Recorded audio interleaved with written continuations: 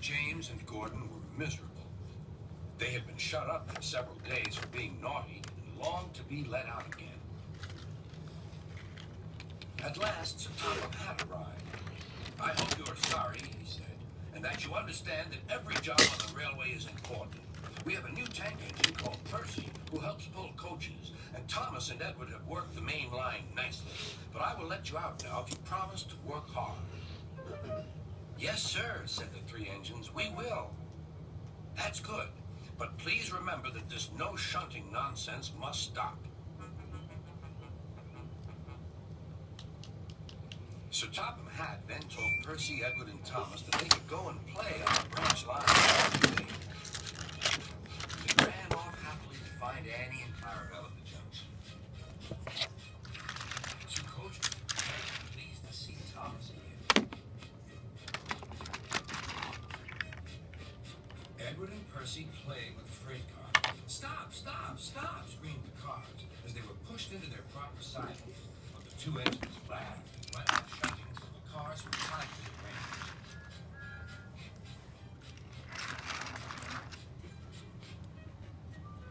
Next, Edward took some empty cars to the quarry. Percy was left alone. He didn't mind that a bit. He liked watching trains and being cheeky to the other engines. He would call, and they would call.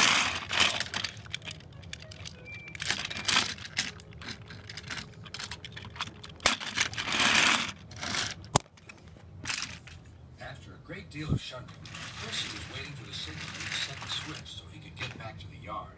Percy was being rather careless and not paying attention. Edward had warned Percy, "Be careful on the main line. Whistle to the signalman that you were there." But Percy didn't remember to whistle, and so the busy signalman forgot him. Percy waited and waited. The switch was still against him, so he couldn't move. Then he looked along the main line. Beep, beep, whistled in horror, for rushing straight toward him was Gordon with the express. "Oh!" groaned Gordon. "Get out of my way!"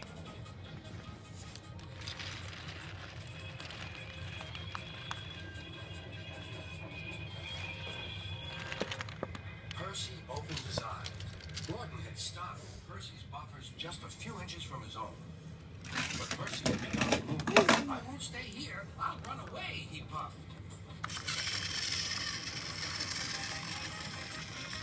He went straight through Edward's station and was so frightened that he ran right up Gordon's hill without stopping.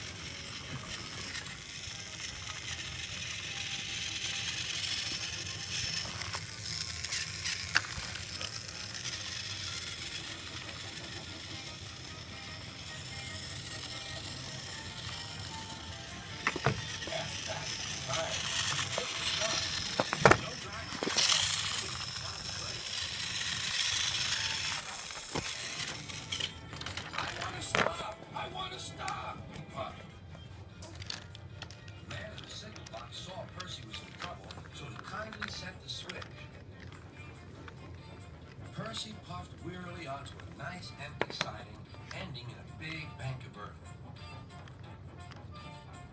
He was too tired now to care where he went. "I want to stop! I want to stop!" "I have stopped," he puffed thankfully. "Never mind, Percy," said the workmen as they dug him out. "You shall have a drink and some coal, and then you'll feel better." Presently, Gordon arrived. "Well done, Percy. You started so quickly that you stopped a nasty accident." "I'm sorry I was cheeky," said Percy. "You were clever to stop," replied Gordon. Then Gordon helped pull Percy out from the bank. The two engines